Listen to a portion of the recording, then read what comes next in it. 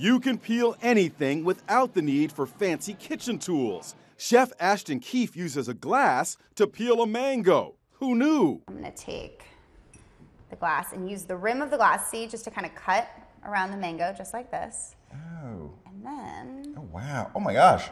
Slide the that. mango off, just like this. Kiwi doesn't have a lot of fruit, so when you start to cut it apart, you realize you don't have that much at the end of it. So we have a hack for removing the skin and getting all of the fruit. What we're gonna do is we're gonna cut it right in half, and then I take a spoon and I go right along the outside of my kiwi, just like this.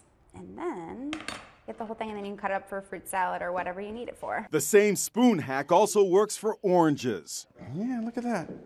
Boom. Boom. Bang. Ginger is a popular ingredient, but what torture it is to peel a gnarly nub. Say you don't have a peeler, you're just gonna use a spoon, and what you're gonna do is peel. Oh, what? Oh, my God. Oh, my God. Let me see Here, that. try that. That one's a great one. That's amazing. My problem whenever I cut ginger is that I use a knife. Yes. And then I end up losing too much of my ginger. Exactly. Having lobster for lunch? Lucky you. And all you need is a kitchen towel to remove the shell. And then you're gonna lay it on his back, just like this. Fold it over.